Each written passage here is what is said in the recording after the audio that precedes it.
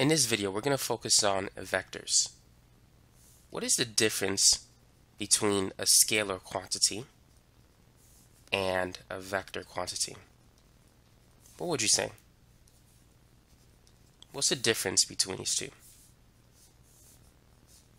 A scalar quantity has magnitude only, but a vector quantity has magnitude and direction. So for example, mass is a scalar quantity, but force is a vector quantity. For example, let's say you have a mass of 30 kilograms. You can't say you have 30 kilograms directed east or 70 kilograms directed north. That doesn't make sense. So the 30 kilograms is the magnitude, but there's no direction that's relevant to it. So that's why mass is a scalar quantity. You can't have direction with mass. However, force is a vector quantity. I can push an object with a force of 200 newtons directed east, or I can lift up an object with a force of 300 newtons directed up. So therefore, force has magnitude and direction. So if I direct a force of 80 newtons at an angle of 30 degrees above the x-axis, the magnitude is the 80 newtons. The angle, the 30 degrees, that's the direction. So other examples of vector quantities are velocity. Velocity is speed with direction, and acceleration, which is how fast the velocity is changing. Speed is scalar, and temperature is also a scalar quantity. Let's say if we have an initial point, point A, which is at 1, 2, and a terminal point, point B, which is going to be at 4, 6. And let's say vector V is the directed line segment from A to B. How can you express vector V in terms of its components I and J? And also, how can you find the magnitude of vector V? Well, first, let's draw a graph. The majority of the graph will be in the first quadrant.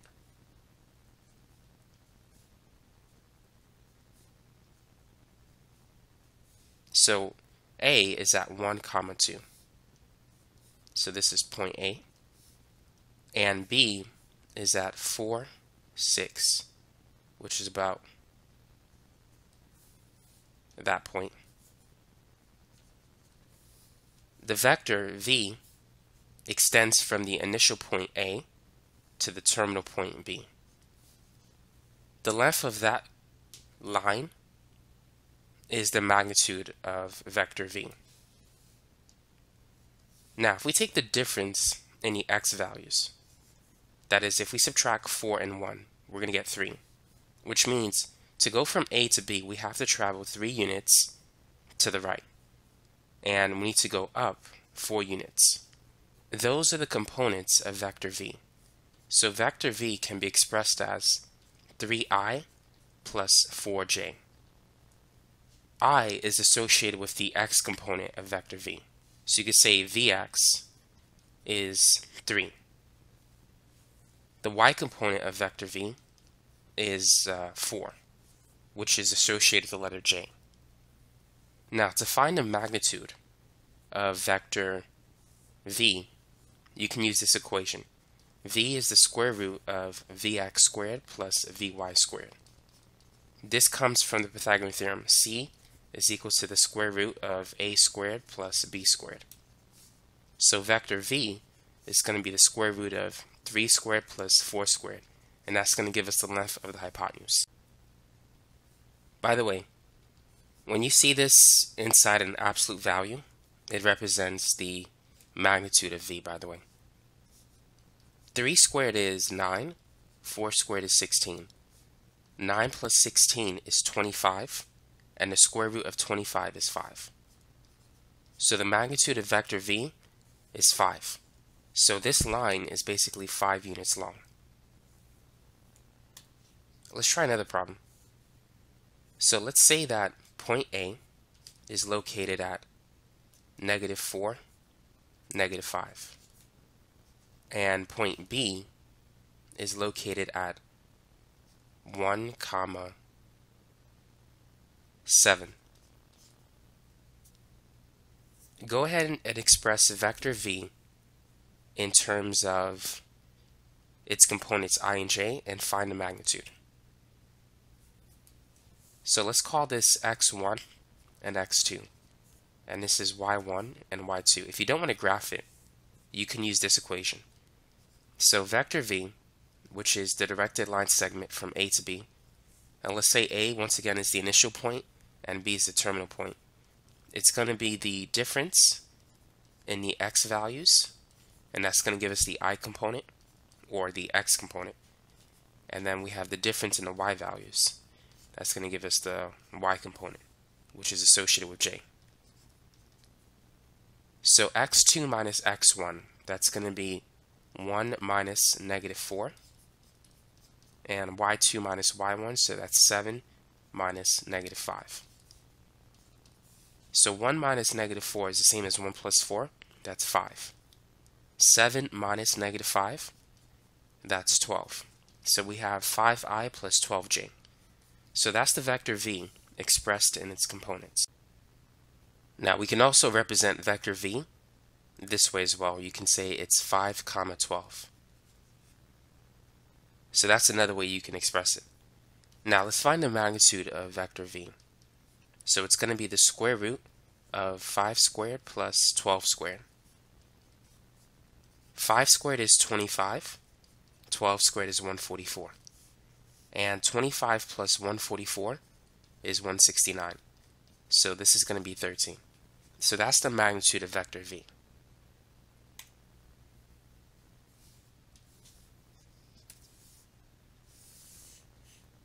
Now you can also get the same answer by graphing it as well.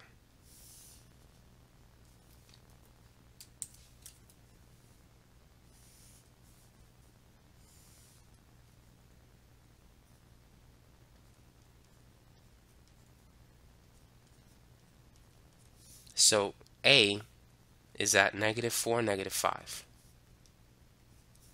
And B is at 1, 7.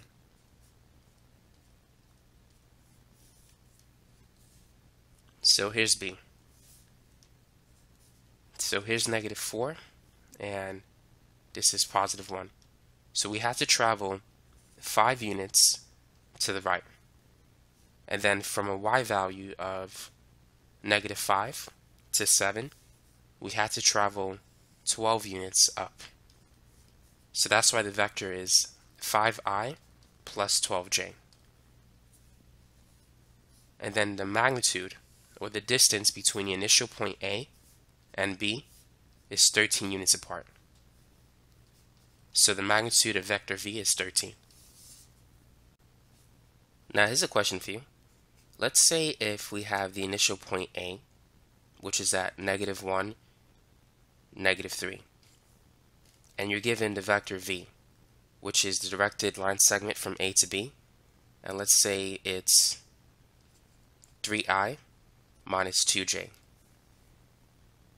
What is point B if A is the initial point and B is the terminal point?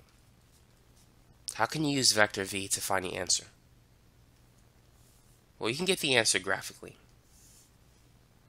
First, let's plot vector A. So it's at negative 1, negative 3. And then we can use vector v to find point B. So notice that we have positive 3i. That means from A, we need to travel 3 units to the right. So we're at an x value of negative 1. If we add 3 to it, it's going to take us to this point here. So we travel 3 units to the right. Now, notice that there's a negative 2 in front of j, which means we need to go down 2 units. So therefore, this is point B. Point B is located at an x value of 2 and a y value of negative 5. So basically, if you have the initial point A and you want to find the terminal point B, all you got to do is simply add 3i, or 3 to negative 1, and also add -2 to the y value, -3. And then you'll get the point 2, -5. So that's how you can find the terminal point from the initial point. Let's try another example like that. So let's say the initial point A is 2, 3. And vector V, let's say it's 5i minus 4j. Find the terminal point in B. So a quick and simple way is, you could use a formula if you want. Vector V is x2 minus x1, and it's also y2 minus y1 times j. So keep this in mind, this is x1, y1, that's the initial point. We need to find x2 and y2. So vector V is 5i minus 4j, and that's equal to x2 minus x1, and x1 is 2, and y2 minus y1. We're looking for y2, y1 is 3. So what we need to do is set 5 equal to x2 minus 2, because they're associated with the same variable I, or the same letter I. And we have to set -4 equal to y2 minus 3. So 5 is equal to x2 minus 2. So basically, we have to add 2 to 5 to get x2, the terminal point. So x2 is 7. Next, let's set -4 equal to y2 minus 3. If we add 3, -4 plus 3, that will give us a y2 value of -1. So therefore, point B is 7, -1. So if you add 2 plus 5, you get 7, and 3 plus -4, you get -1. Now let's say if we're looking for the initial point A, and let's say the vector V is -3i plus 4j, and the terminal point is 5, 3. Find the initial point A. So keep in mind, you can use the formula. Vector V is equal to x2 minus x1 I plus y2 minus y1 j. And it's always good to define what everything is. So this is x1 and y1, that's what we're looking for in this problem. And the terminal point B is x2, y2. So the vector V is -3i plus 4j. And that's equal to x2, which is 5, minus x1 times I, plus y2, which is 3, minus y1 times j. So this time we're going to set -3 equal to 5 minus x1. That's associated with the I values. And for the j values, we're going to set 4 equal to 3 minus y1. And let's find x1. So what I'm going to do is subtract both sides by 5. So -8 is equal to -x1. And then if we multiply both sides by -1, x1 is equal to +8. Now let's set 4 equal to 3 minus y1. And let's subtract both sides by 3. 4 minus 3 is 1. And if we multiply both sides by -1, -1 is equal to y1. So therefore, the initial point A is 8, -1. Now let's say if you're given an initial point in 3 directions. Let's say you have the x value, the y value, and the z value. And you're given the terminal point as well.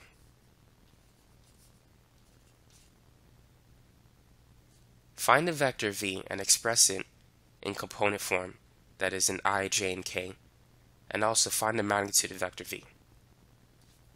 So vector v is going to be the difference in the x values. That's going to give us the x component, and then the difference in the y values will give us a number in front of j, and the difference in the z values will give us the number in front of k.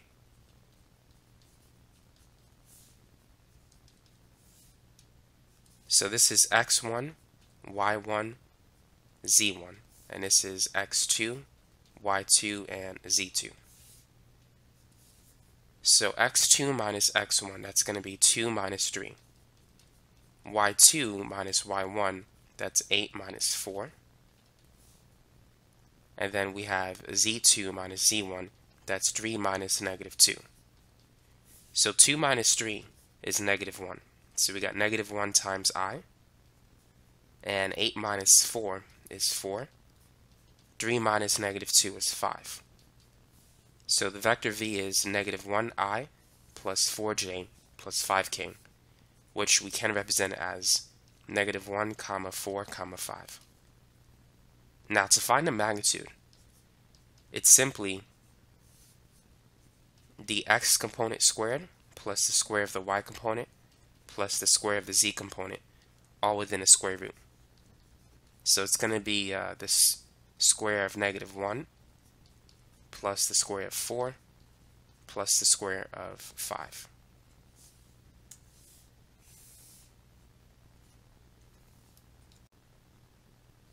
Negative 1 squared is just 1. 4 squared is 16. 5 squared is 25. 1 plus 16 is 17. And 17 plus 25, that's 42. And we can't simplify the square root of 42. So this is the answer. That's the magnitude. Now let's say the vector v is positive 4i plus 6j. This time, find the magnitude of vector v and also find the angle, the direction of vector v relative to the positive x-axis. So we know how to find the magnitude. It's going to be the square root of 4 squared plus 6 squared. 4 squared is 16. 6 squared is 36. 16 plus 36 is 52. Now 52 is not a perfect square, so we need to simplify it. However, 4 goes into 52 13 times. So we can write it as 4 times 13. And the square root of 4 is 2.